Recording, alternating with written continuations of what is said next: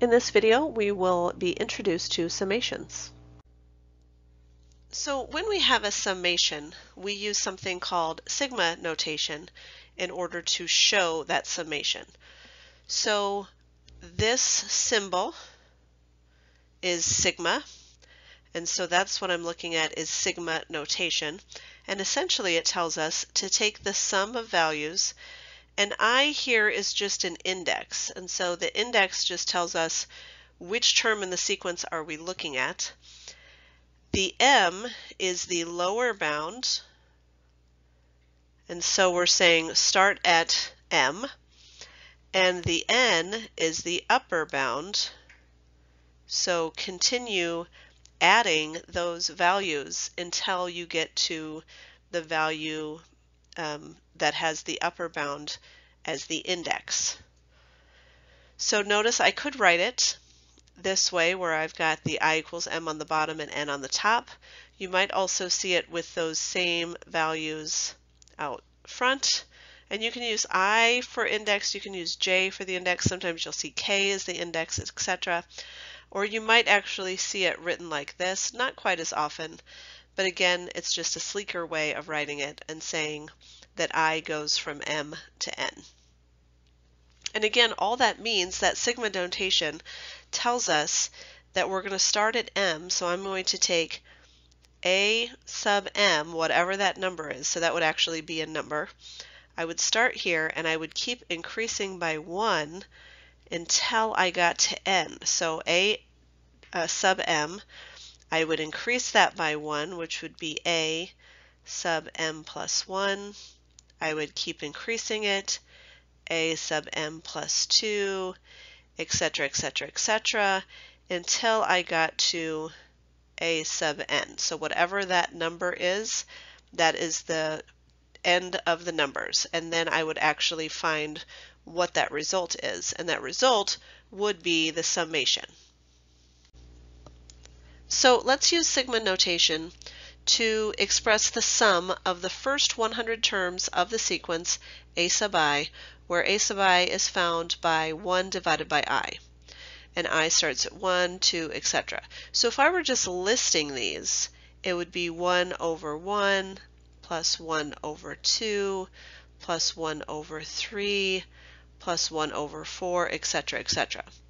What I want to know is how can I express this in sigma notation?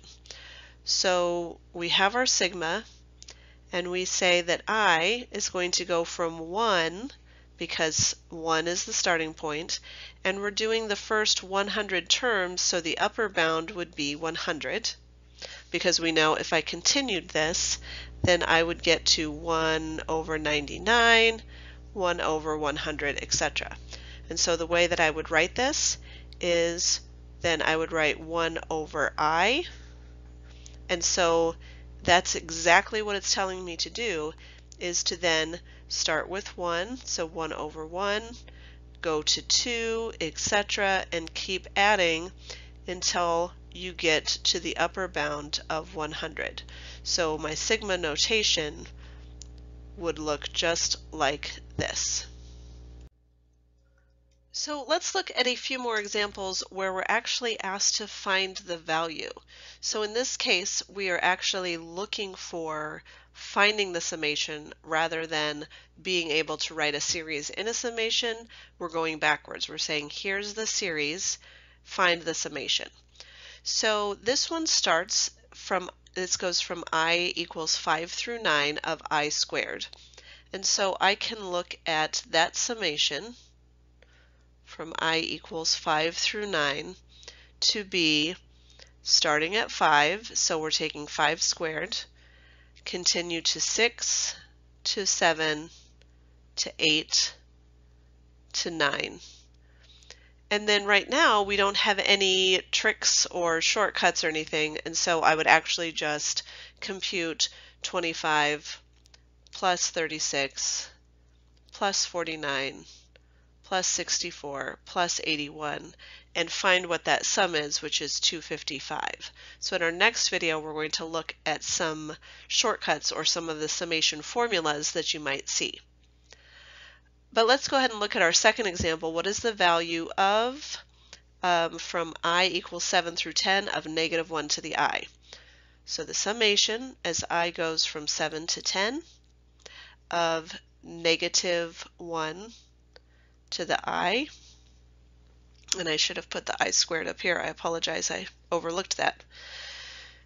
So here I would be saying negative 1 to the 7th plus negative 1 to the 8th plus negative 1 to the 9th plus negative 1 to the 10th.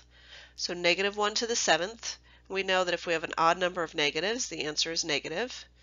So it's just negative 1 7 times. Here I have negative 1 to the 8th, so that's negative 1 8 times makes a positive 1. Negative 1 to the 9th gives me a negative 1 because it's an odd number of negatives. And negative 1 to the 10th gives me a positive 1 because it's an even number of negatives.